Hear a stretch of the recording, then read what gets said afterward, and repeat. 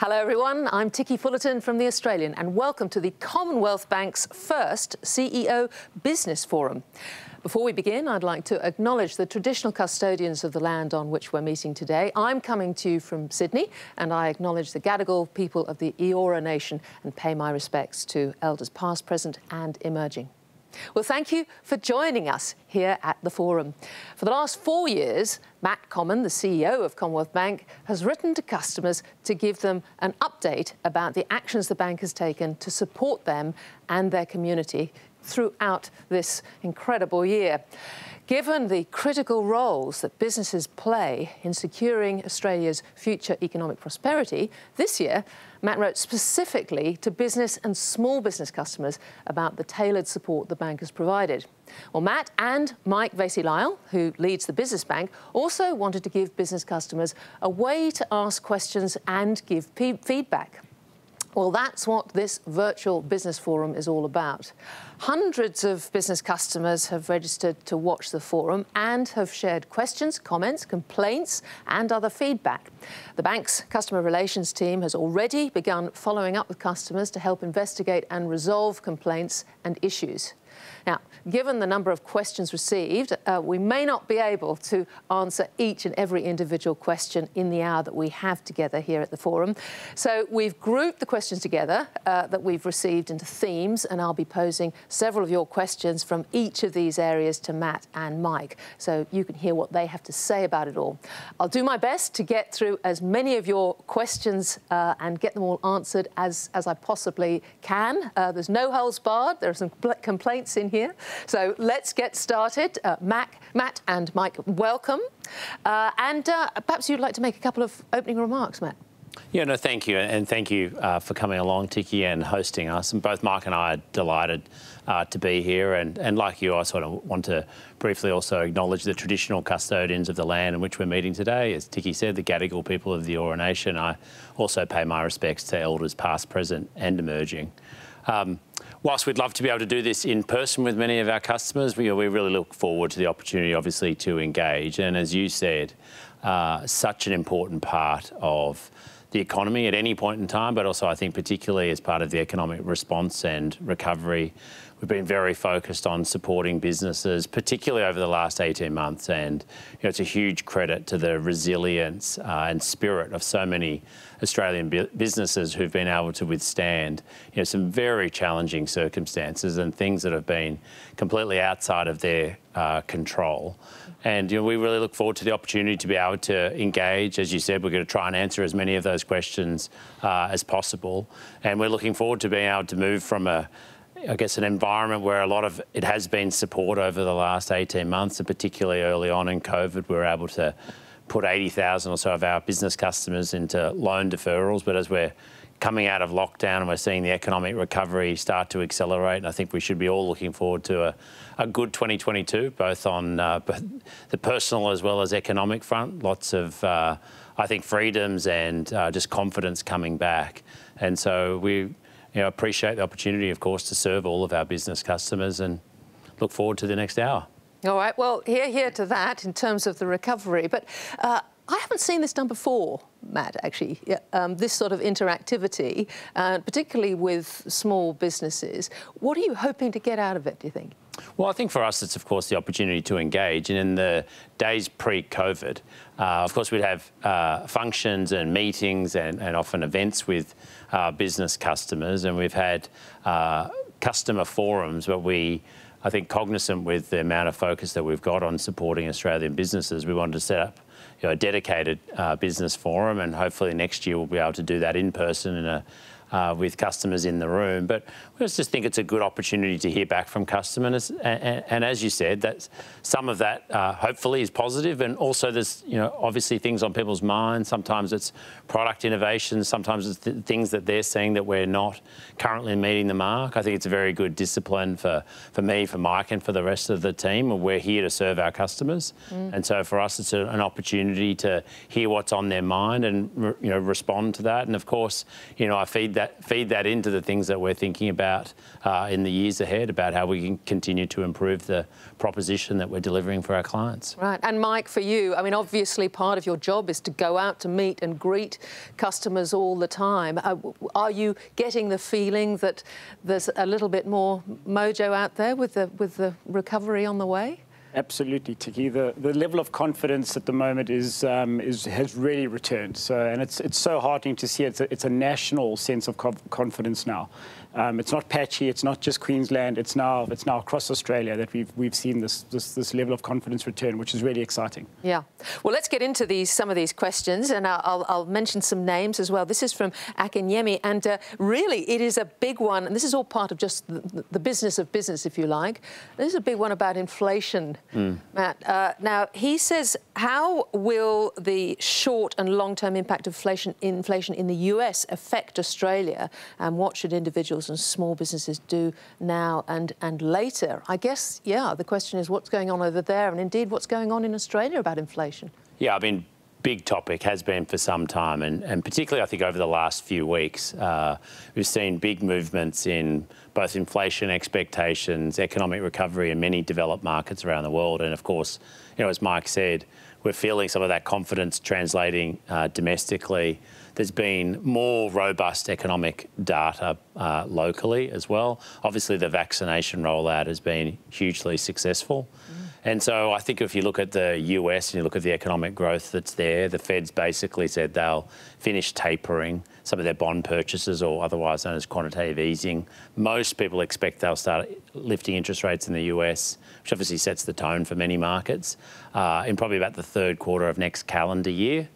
As it relates to Australia, there's clearly some differing views. Now, it's important to say that the governor of the central bank, who sets the cash rate... He's got a differing view from the view that he had just a little while ago. He does, but to be fair to him, he's also responsive to... I mean, it's a good problem to have. If we're lifting rates earlier than he'd first forecast, that means economic growth has rebounded more strongly. The labour markets, unemployment's very low, and he's seeing the sort of inflation pressure and wage growth that he's been looking for many years. And so he's saying that's late 2023. Yeah. Our economics team thinks that's November 2022, to be precise. Yes. And so, we're forecasting a very strong calendar year next year of 4.5% GDP growth. We think unemployment will be about 4%. And so what does that mean? It means with inflation and steepening of yield curves or outlook for interest rate expectations, this is an ideal time, and I know Mike's been very focused on that, to be talking to businesses around how to think about interest rate exposure. There's obviously, for many customers as well, there's important considerations around currency as well. And so, of course, banks and bankers, our bankers are there to help customers think about that. But I do think that we're certainly coming towards the end of what has been a very, very low interest rate cycle. And we believe rates will rise very slowly. So it's not like we're going to be going to a 3.5% cash rate. Well, our economics team think it'll be about 1.5%, but from 10 basis points, which is of course record low. Yes. That's a reasonable increase. Now, how do you reckon small businesses in particular should think about taking on new employees? Because we're going to be growing now, as you say, the recovery's coming.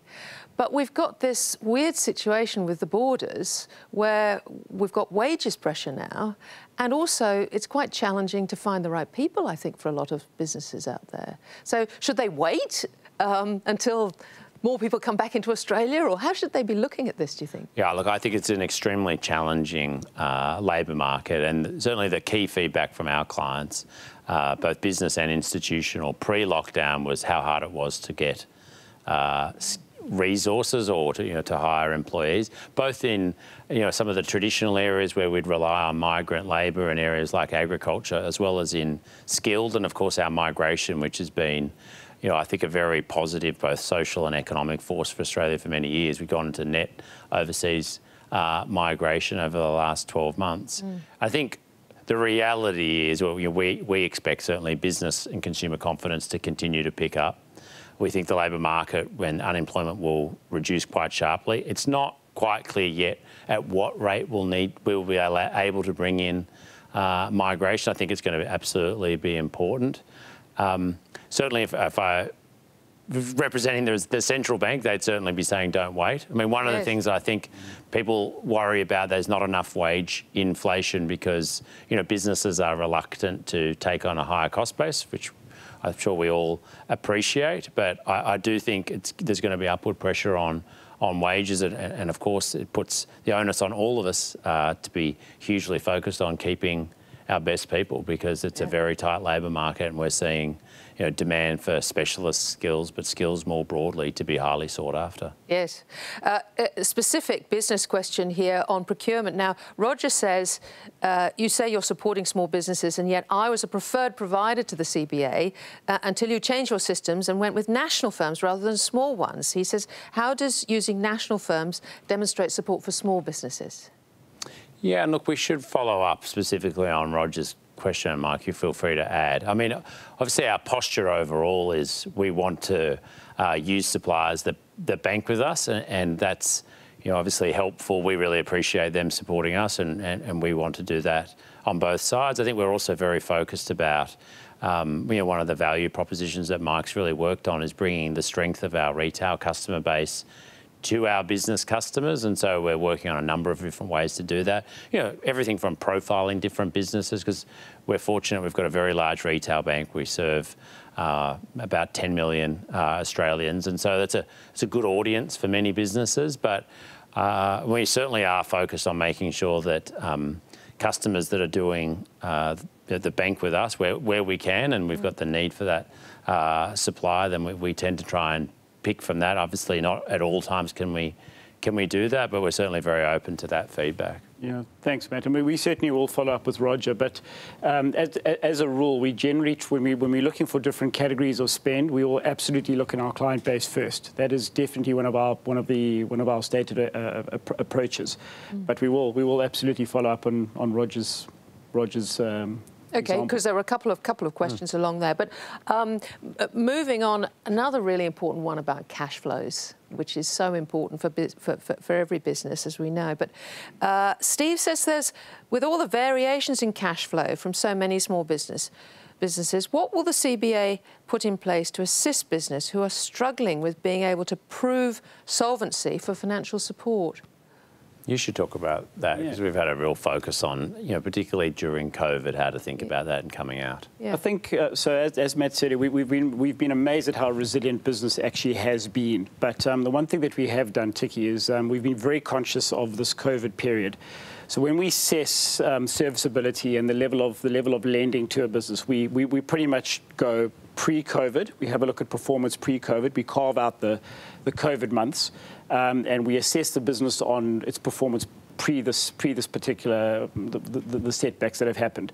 So that's been a approach that we've consistently applied across the business. We also are very much moving our stated ambition is to move away from just looking at fixed collateral type of lending and be looking at other types of collateral now. Well, this is a big story, isn't it? Because in the past, businesses had to have a house or an asset that they could throw up. And in part, people I've spoken to have said, well, it's because the bankers just haven't taken the time to get to understand our businesses. It's a big change in direction for us, one that I'm particularly excited about. It is a different way of dealing with customers. You really have to have a deep understanding of your customer's business, which is actually what banking is about.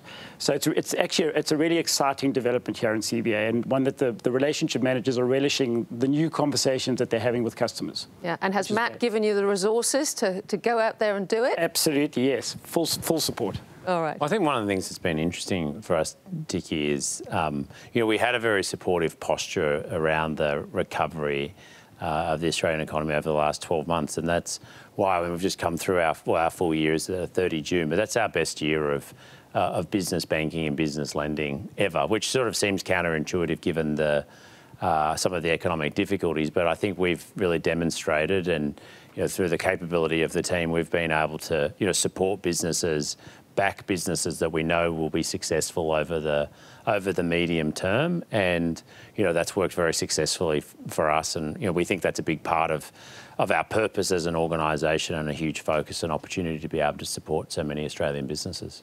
What about wait times? I mean, look, there are a couple of comments in here, frustration over how long it's taken to get a response. I mean, Trevor's here. He says, what can be done about wait times when attempting to make telephone contact with the bank through its call centres? And the music that gets played, because he's not very happy with the music.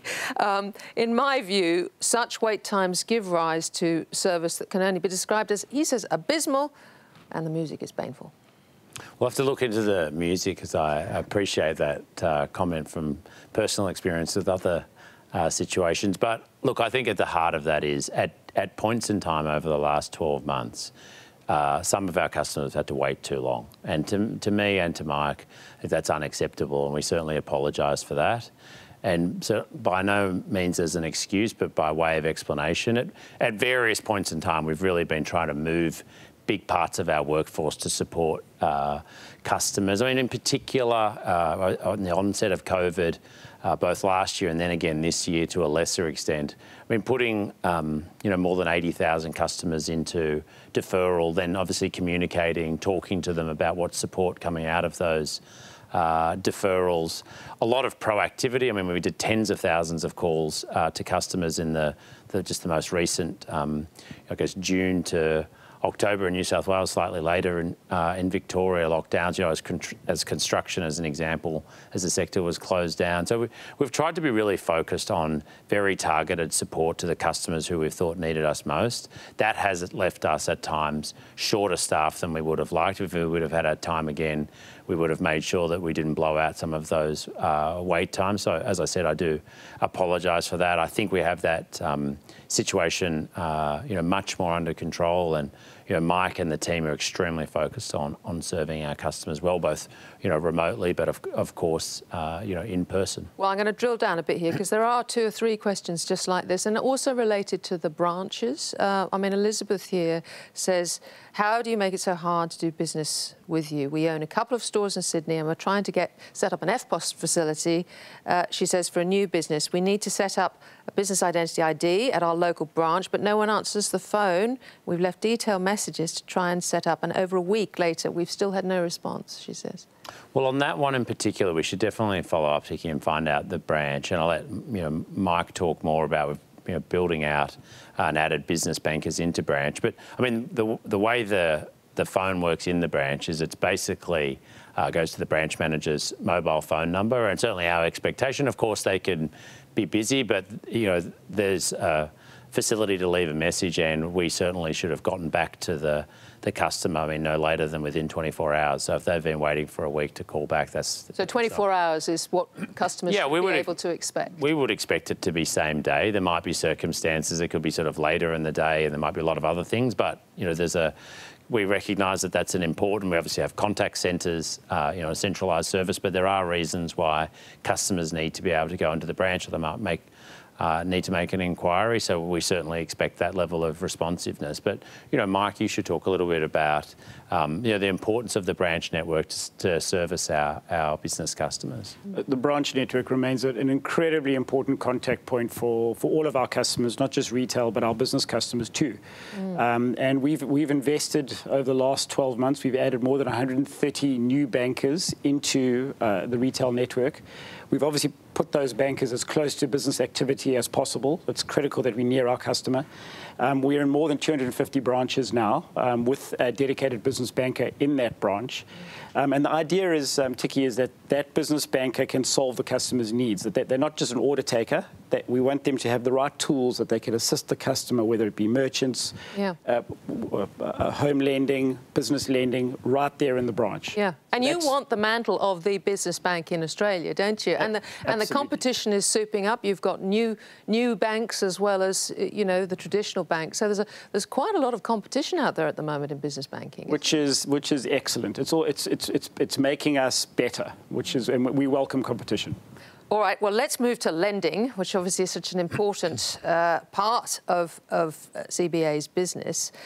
Here's one from Eric, Matt. Where do you see interest rates travelling across the next 5 years?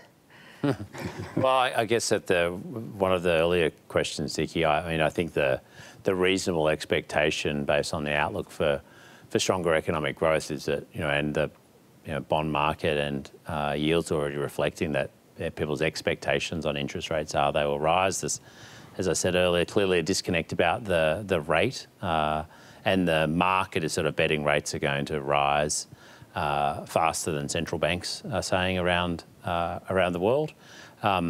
But we've obviously coming through a very disruptive and difficult period, and we've seen some extraordinary monetary policy globally, from quantitative easing and basically zero interest rates, and in some parts of Europe, negative interest rates. So I think we're sort of in uncharted territory about what that economic recovery exactly looks like, and I think some of that debate centres on central banks, and central bankers aren't convinced that some of the inflation and price pressure that we're seeing at the moment, whether it's transitory, whereas I think a lot of CEOs, both domestically and internationally, think it's going to be persistent, and so therefore there's maybe a little bit of a difference. But I mean, clearly our economics team thinks interest rates will rise, as I said earlier, at the back end of next year. But I mean, importantly, we don't see it going up rapidly, or as I said earlier, our team's sort of seeing a 1.5% cash rate, which is a reasonable increase from 10 basis points where we are now. But it wasn't that long ago where we had a cash rate in the 3s and 4%. So obviously, you add additional to that, and you get to what customers would otherwise be expecting. Clive says here, how can we best prepare for an increase in borrowing costs? Well, I think the most important thing is, to be thinking about it and factoring it in. And as I said, I know Mike and the team are very focused on, it's the sort of thing to be having a conversation with your banker about, what's the outlook, what are my capital and lending needs, what's my plan for the business. And I think, one of the things we're very focused on, and I think goes to the point you were making about competition. One of the good things is, there's a lot of, I think, innovation in the service model, and clearly we're wanting to expand the way we serve customers and not just relying on sort of secured lending. And so there's a range of different products and capabilities. And, the job of a bank, as Mike said, is for bankers to understand the business and add value. Yes. And part of that is planning for things like changes to interest rates, to exchange rates, and making sure that businesses are well prepared for that. I've no doubt after the last 18 months, many businesses are sort of thinking through their contingency plans, all of us having had to deal with things that we would never have anticipated. So, it shows the resilience of many of those businesses. So we've got a specific one from Millen here, and this is around, well, what the RBA is doing with interest rates, and then quite separately what the banks would do with interest rates, because obviously the two are related. And they go, I'm a small business owner and have received finance from CBA. The rates provided for finance were very competitive, but it has renewed now, and my interest rates has drastically gone up. Initially it was 4.68, but on renewal it's gone up to 5.02. Why is this? You happy to take it, Mike? Yeah, I'll happy to take it. So as Matt said, we've already seen the yield curves move. Our cost of funds have moved up. So it's a factor of where the market pricing for debt is right now. Yep. We always consider every customer is priced on, we have a cost of funds, and then obviously we assess the credit risk associated with that particular business. So it would most likely in this instance be an increase in the cost of funds. And are you sort of weighing up, we've got potentially an interest rate cycle on the turn now, but also you've got your own support relationships with specific businesses. So presumably you're balancing changes to rates in that context. We are, and look, as Mike was alluding to, there's some products that are priced off the cash rates, or there's a bigger dependence on that. There's others that are priced directly out of the wholesale markets. And so sort of the interest rate expectations actually drives the pricing quite considerably. So sometimes you can have, as we're seeing now, rises in rates, and we're seeing the same with fixed rates on home loans that are actually increasing in anticipation of the official cash rate, because that's effectively what we're going out and borrowing at that prevailing rate. So you start to see that pressure at the moment on prices before the cash rate. That's really the markets, the bond markets, and also where we go and borrow, really anticipating that prices are going to increase. So here's a more specific one. Jennifer says, It also goes to timing. Jennifer says, I'm interested to know how the bank plans to adequately resource its discharge of mortgage and PEXA settlement teams to become more responsive to customer needs. She says at the moment, the discharge of mortgage team fails to provide information, including indicative payout figures in a timely manner.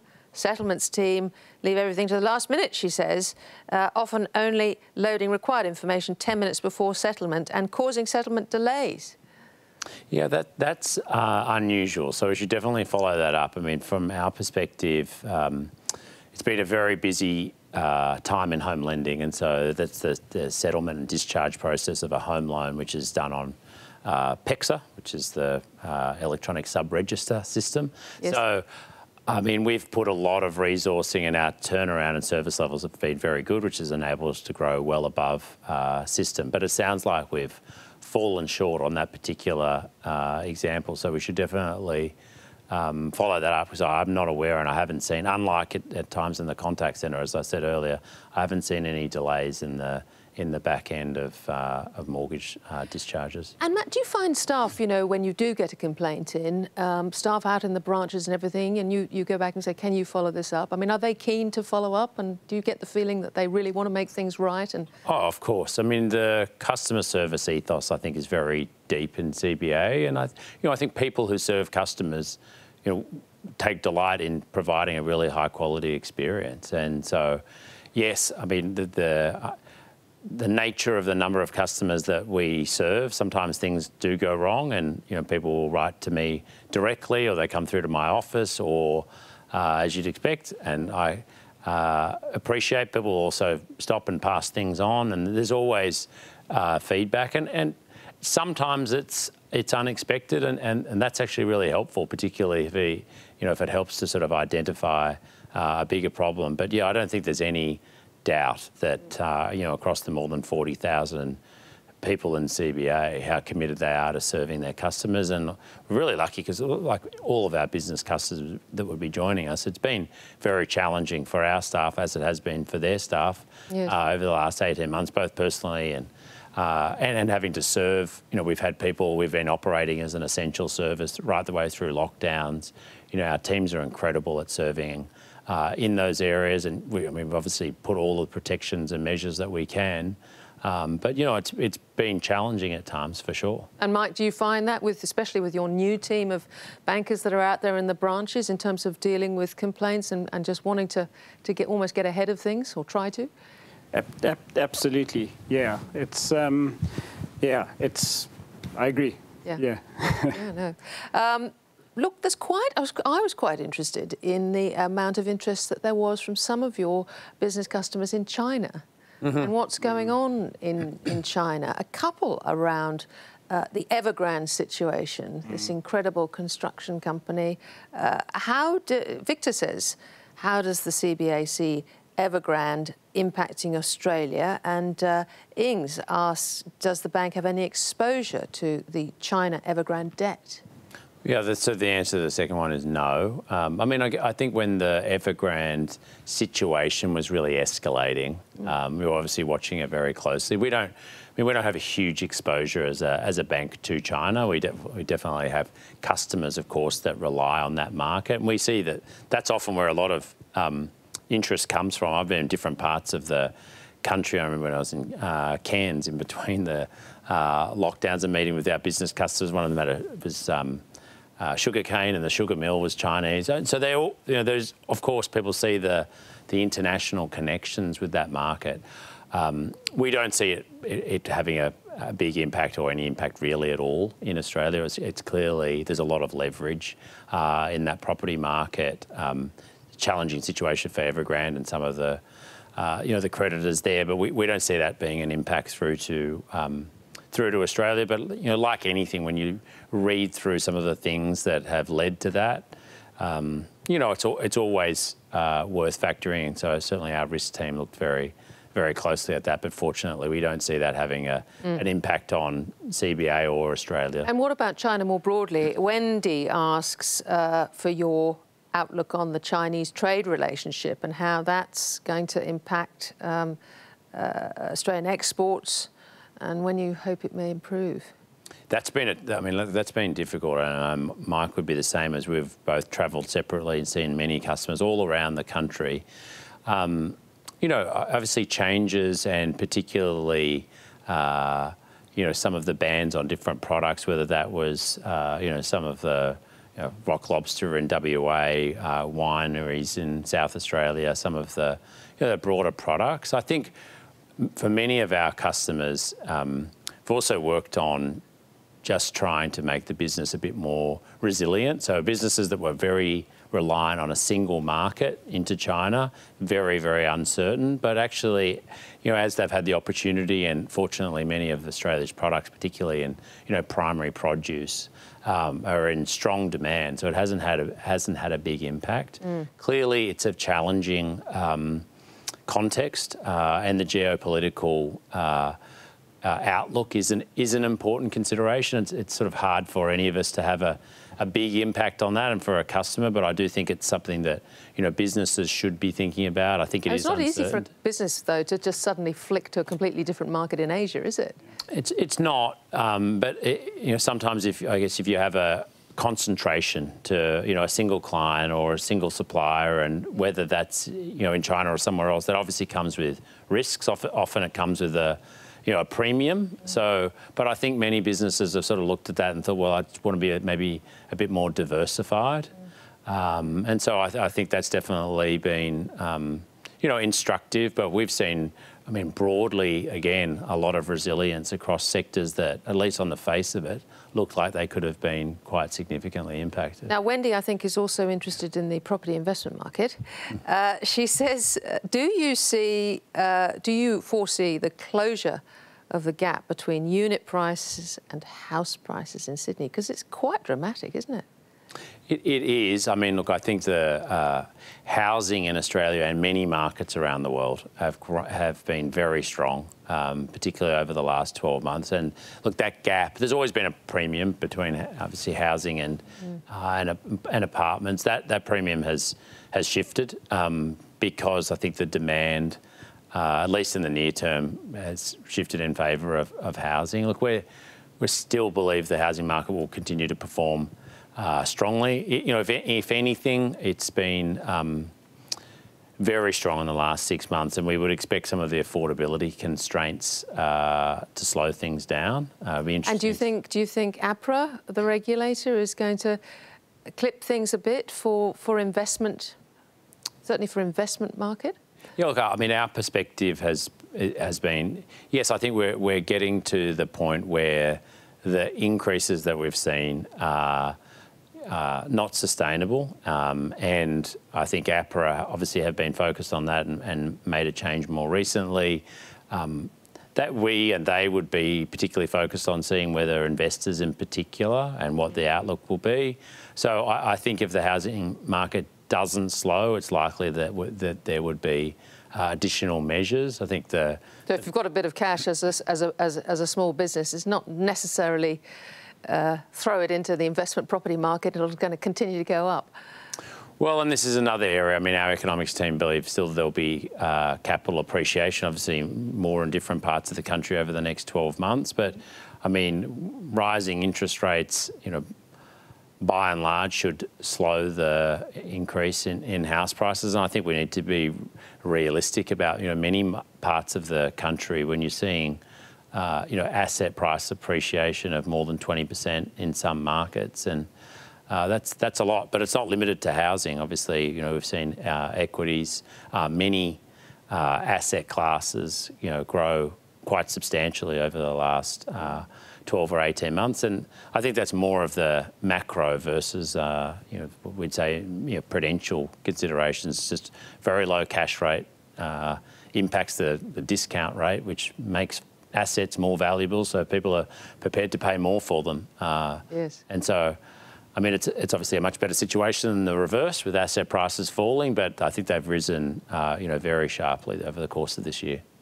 Another big thematic this year is obviously ESG, and we've just in the middle of this big meeting in Glasgow, COP26. Needless to say, there are several comments here from small businesses concerned broadly about CBA's position on fossil fuels. I've got one here from Tristram, who says, what is CBA doing to withdraw from financial support of fossil fuels? And James says, my wife and I are shareholders and have been customers for over 50 years. He's also a trustee of a super fund and office bearer and other organisations supporting the cessation of all finance for new or expanded coal mines and coal-fired power station. Why, he says, should I keep my funds with CBA?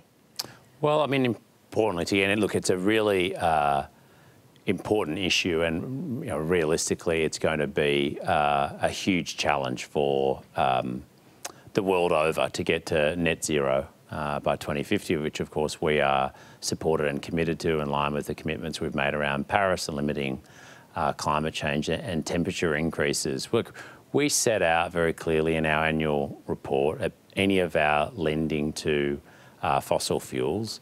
They've consistently reduced year on year, and you can see that in our annual report. I mean, as a function of our overall balance sheet or our lending, it's less than 2%.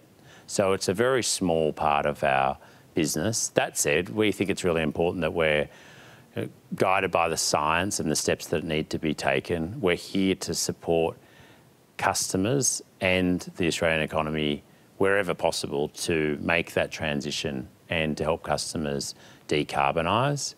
I don't think at times it's as black and white as simply just withdrawing all financing from all of those sectors. We don't think that would be appropriate and not in the country's best interests. But as I said, we've reduced our exposure. There's a lot of work that we are doing, both on the management of risks and, as I said, the fossil fuels for us is sort of less than 2% of our business. So why do you say it's not black and white? Because I think for a lot of people it is black and white, isn't it? And I mean, is it about our economic security? Is it about employment for a lot of these businesses, that they still employ people and there's no solution to that? Or look, I think there's a number of important considerations. One of them is sort of energy security, and of course we are a much bigger lender to renewable and very supportive of the renewable energy transition. But there are products like gas, for example, which are still critical to the electricity supply in Australia. But also, I mean, part of what we're doing, one of the things we announced just in the last couple of weeks was a partnership with CSIRO, which is the National Science Agency. And the advantage of that partnership from our perspective, obviously, we bring very significant understanding of all of our customers, and they bring a science-based approach, and we're developing scenarios with them to make sure that we can meet limitation of or limiting temperature increases to well below 2 degrees. Part of that will be modelling, and work's been done by a number of different bodies trying to understand, and this tends to be an area which people are understandably focused on, what is the social and economic transition? Not that means that you shouldn't be taking more faster steps on the environmental and sustainable, but we have to also work out how to best support those communities and parts of the economy with that transition. So, I mean, that's part of it, but we also see within the business bank that Mike looks after, agriculture is such an important part of that. I mean, I think a big economic contributor, also I think just a huge part of the fabric of Australian society. Mike, are your customers, agricultural customers, they're worried about? Absolutely. It is, as Matt has said, we're working with CSIRO to see if there's innovative ways in which we can help the sector. The sector is feeling the pressure. But it's not just agriculture. It's the view we've taken inside the business bank is that this environmental issue is not just for large corporates. It's for all business. We do believe that small businesses too need to be able to understand their carbon footprint and what they can do about it. So we're making tools available to even small businesses to start tracking their carbon footprint and to just start engaging in the conversation. On the agri front, lots of discussions. We're holding heaps of discussions now with farmers all over Australia. We've got sustainable linked loans, which we are working on right now with quite a few farmers, and to good traction. I think there is a deep understanding of the challenge. Now, let's move on to the pandemic itself, because Geraldine asks, again, it's a question around support. During the pandemic, there's been support payments and free vaccinations for all, but the pandemic still has a huge impact on many lives.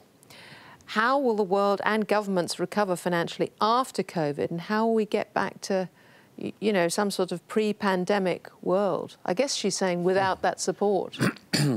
Well, I mean, I think certainly from what we can see, there's going to be a strong economic recovery next year, and I think 22 and 23.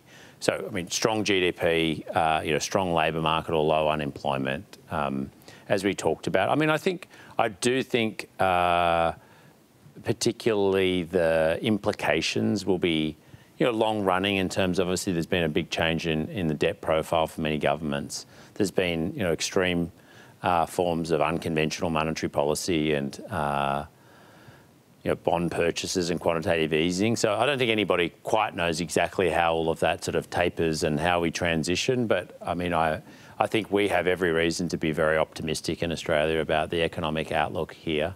We're certainly very positive, and hence why we want to support Australian businesses as best we can. And so, look, I think that it'll take some time. I think there'll probably be some, you know, some social elements that'll take some time as well. I think there's some really important lessons for all of us from COVID as well. I think there's some, you know, some things that we should hold on to, you know, from a business perspective. I know that's true of CBA, but we also recognise that, you know, we've got to support businesses, and the recovery will be uneven. We can see that now. There's still, obviously, in, you know, CBD Sydney, where we are, but, you know, Melbourne will be the same. It's, you know, it's a long way back. It's been very tough because there's so, you know, the shift out of some of the CBD areas put a lot of pressure on. Yeah. Absolutely, coffee shops and hotels and bars. And well, that's about getting people back in the office, isn't it?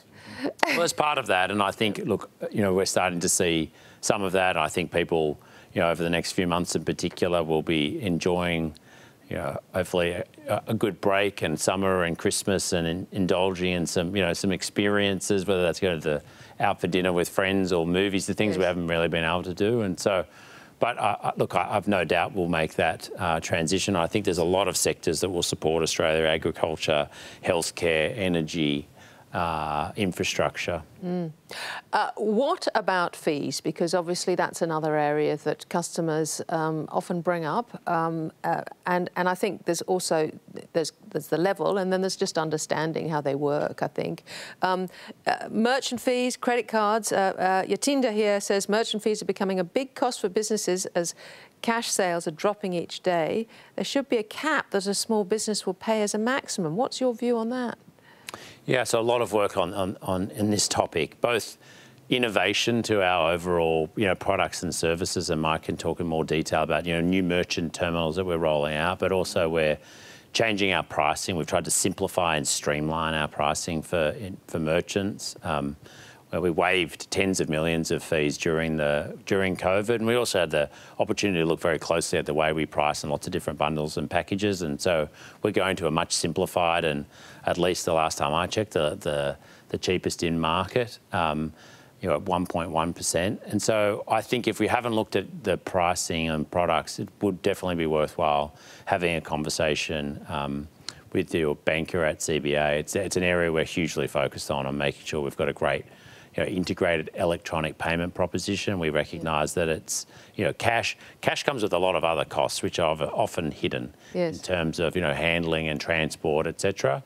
Electronic, you can see that. Actually, I do think overall the costs in Australia are very low relative to many other markets. Is the bank working on trying to reduce credit card fees? Well, and credit card fees come in multiple forms. So from a consumer, obviously, there can be fees or interest rates. But I mean, from a business, typically it's what the costs associated with acceptance of the credit card, which, you know, for credit's generally set at about 50 basis points. It's a lot of, you know, lots of different price points. But yes, overall interchange, this is something the Reserve Bank looks at very closely, and the cost to businesses continuing to come down, and it's a competitive market which inevitably puts downward pressure on prices. And I think the Reserve Bank has now suggested that the buy now, pay laters should be allowing the passing on of the surcharge. Yeah, that's right. That's quite important for small businesses, isn't it, as well? Well, yeah, I think for a long time, the way the Reserve Bank has looked at interchange and also surcharging, yes. they basically say once something becomes essential, so, and you would say for most businesses accepting, let's say, Visa and MasterCard is essential, then businesses should be able to pass on the reasonable costs of that acceptance, which is otherwise known as surcharging. And you're quite right, Tiki, just in the last few weeks, the RBA has come out with a recommendation that says that for buy now, pay later, which tends to be about, in the order of 5 times more expensive, that if merchants are going to take that, then they should have the right to be able to surcharge for that.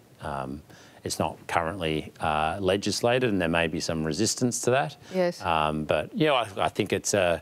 It must be coming, though, don't you think? Consistent policy posture, absolutely. Yeah. Now, here's one from Troy. We've been a customer for over 20 years, and at a time of severe financial difficulty, your bank deducts about $15 regularly, even after the accounts have been brought up to date. Why is CBA still charging fees for insufficient funds in bank accounts that are rectified? I'm happy to take that one. So just remember that insufficient funds fee is for us to actually honour a payment. So what happens is that we actually allow the payment to go through, even though there's insufficient funds on that account. So there's a risk assessment that happens at that point in time. So we don't return the payment; we actually allow the payment to happen. Which you have to fund, presumably. Yeah. So it's actually a value add to the customer that we allow the payment to go through. Okay. All right. Look, let's move to probably the most exciting area and the most difficult to understand, which is innovation. And I was quite interested to see how many of the comments that have come through are actually about what you guys are doing in innovation. So, and a particular interest, obviously, in crypto and, the recent announcements. Here's Hasmukh. He says, why does it take 5 business days to make an international money transfer? With advanced technology such as crypto, it only takes an hour at the most. Yeah, well, coincidentally, Mark and I were going through the product roadmap. So, look, I'd say for international money transfers, and like you said, Tiki, there's a lot of things that we've rolled out this year, and fortunately, there'll be more next year as well, and particularly supporting businesses in terms of both, as we talked about, merchants tend to be physical acceptance, but also e-commerce and electronic payments. It's such an important aspect of the way many businesses are serving their customers. International money transfers, and Mike, you should add to that. I think being able to support our customers with their foreign currency needs and, of course, payments is a really important aspect of that. And we've got a number of different innovations and features that we'll be rolling out. And yes, look, obviously happy to talk more about crypto. It's certainly a topic that tends to polarise, and for those that are interested in it, they're incredibly engaged in it. Yeah, but I mean, you're open to it, aren't you? Well, what we announced very recently was that we would start piloting the ability for customers to buy crypto on our CommBank mobile app. Yeah. It is a very volatile investment. We've seen a lot of demand from people all around the country. We think there's about 8% or so of Australians that are invested, another 5% are thinking about it. I mean, if you work that through, that's about 2 million people, so it's quite strong. And what about security around it? I mean, there's a question here from Mark. What progress is being made in the area of cyber? Sorry, this is about cyber, not about crypto. Mm-hmm. What progress is being made there, and are there? How do you really get to getting a hold of the scammers and apprehending them? And how much cooperation is there between you guys and the other banks around all this sort of stuff? Because that's such an important part of innovation and digital. And it is. I mean, a couple of different points. Obviously, there's a lot of work for us on fraud detection and helping both our personal and business customers to absolutely support them. And because I think a part of our overall proposition is being, the Commonwealth Bank and a safe, trusted organisation. And of course, we want to help our customers minimise any of that fraud. We've seen unfortunately, big increase in scams and fraud generally during COVID. And so I guess we're very alert to that, trying to work very closely with customers, particularly on the consumer side or personal customers, people who are purporting to be all sorts of things that they're not.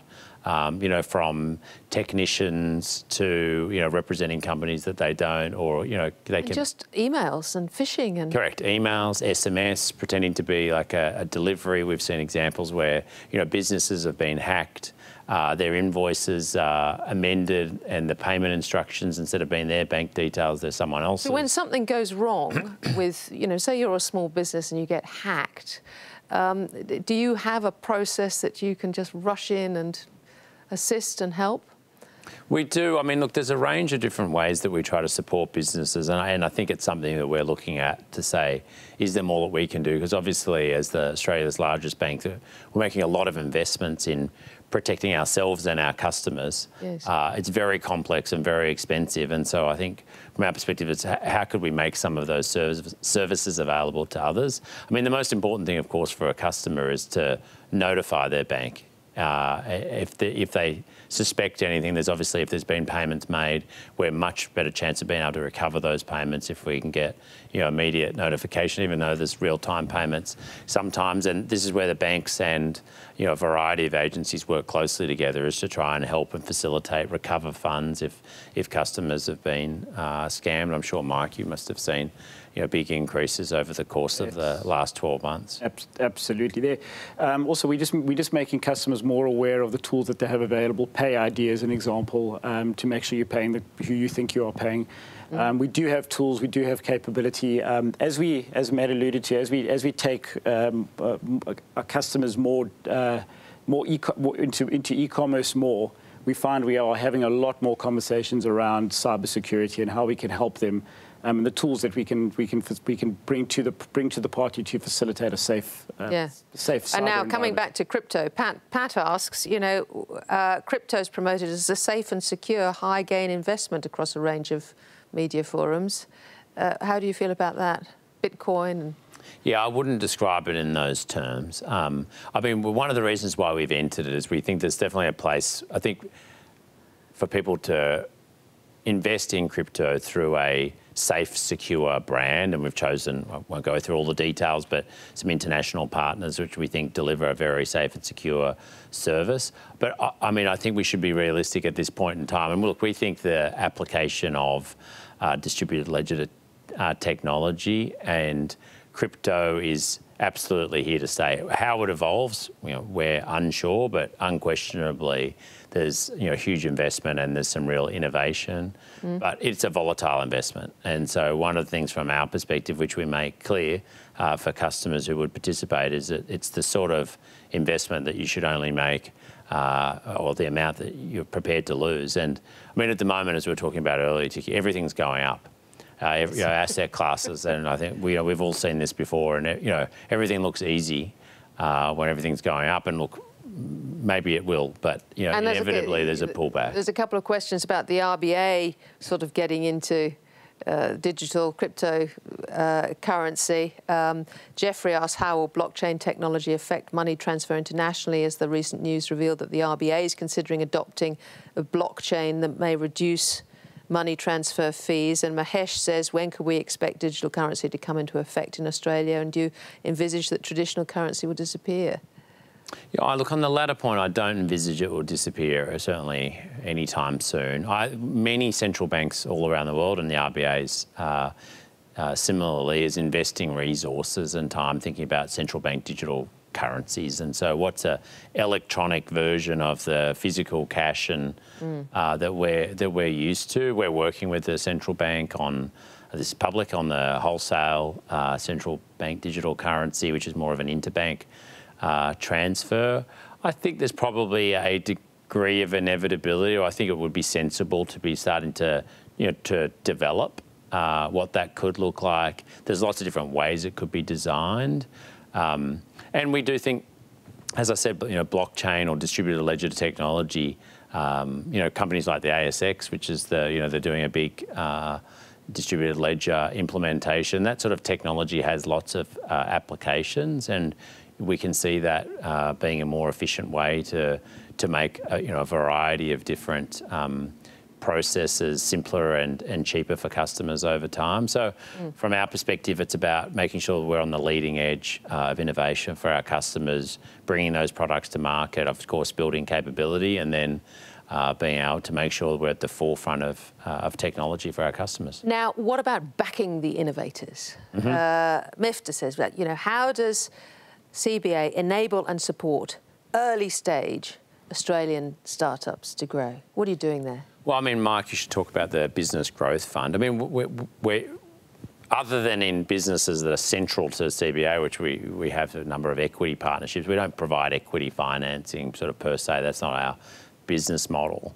But, we are conscious, and I'll let Mike expand on the sort of Business Growth Fund, which is set up to be able to provide early stage. Yeah, so we're a participant in the Australia Business Growth Fund. In fact, the first investment made out of the fund was to a CBA customer. We've invested $100 million in the fund, along with a host of the other big four banks and others. The fund is designed to look for exactly this, for equity funding opportunities in early stage growth businesses. That's across sectors, presumably. It's across all sectors. Yeah, most sectors. It doesn't play in ag, but pretty much all other. Sort of health and finance and all sorts of things. But it's not just about access to finance for early stage businesses. It's about getting businesses set up quickly and taking the red tape out of that process. So allowing them to register the company with ASIC, allowing them to get sorted with the ATO.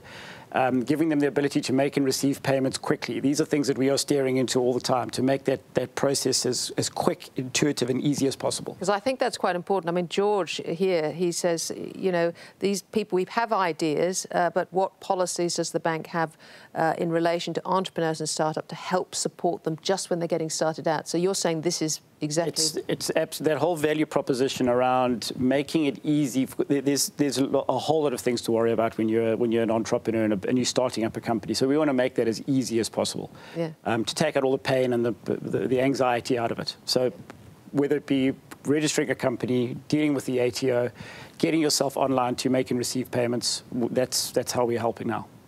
I'm really interested, Matt, in the different ways the big banks have gone about their own innovation and their own digital, because it's very different, isn't it? I mean, you've obviously led the way at CBA.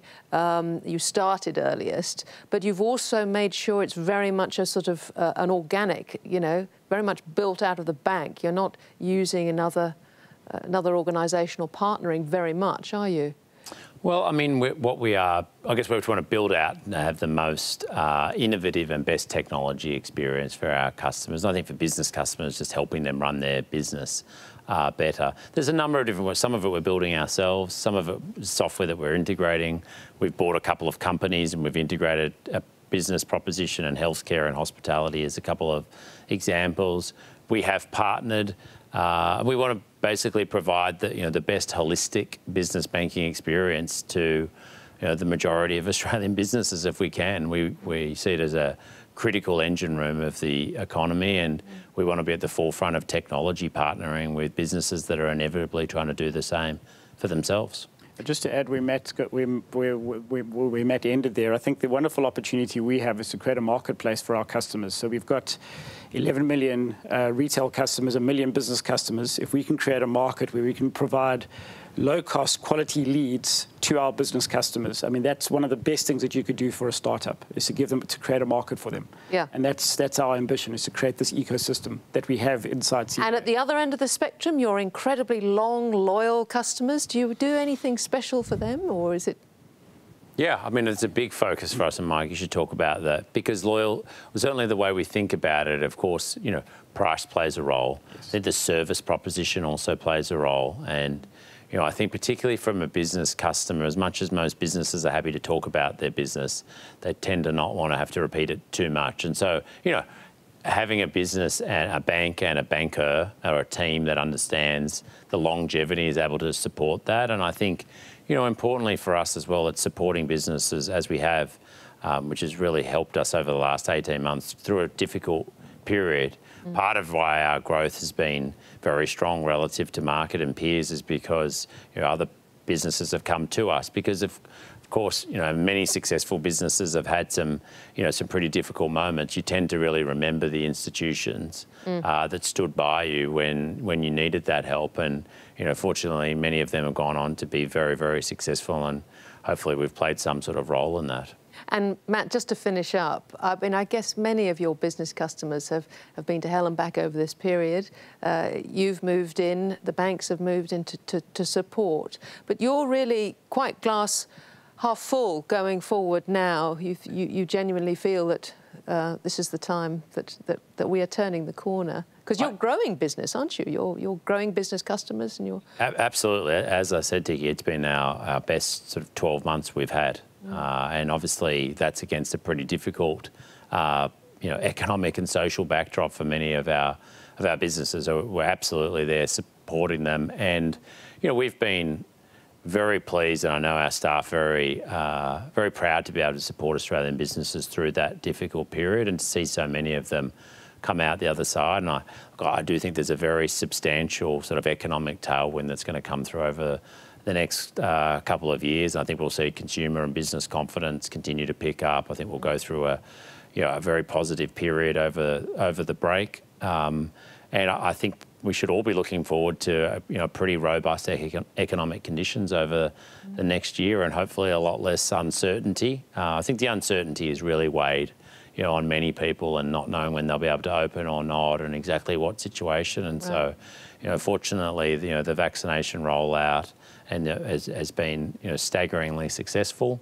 And so, look, we certainly finished the year, or whatever, 4 or 5 weeks away from finishing the year, very optimistic about the year ahead. Do you want to add anything more? I think we're probably just out of time now. That might be a good note to finish, but thank you very much for the opportunity. Yeah, well, Matt and Mike, thank you very much. I hope you found this really useful and interesting. It's the first time it's been done. And so thank you for everyone who sent through questions for Matt. A replay of the forum will be available on commbank.com.au/CEO. And a special thank you to everyone for watching the forum live. We appreciate your time.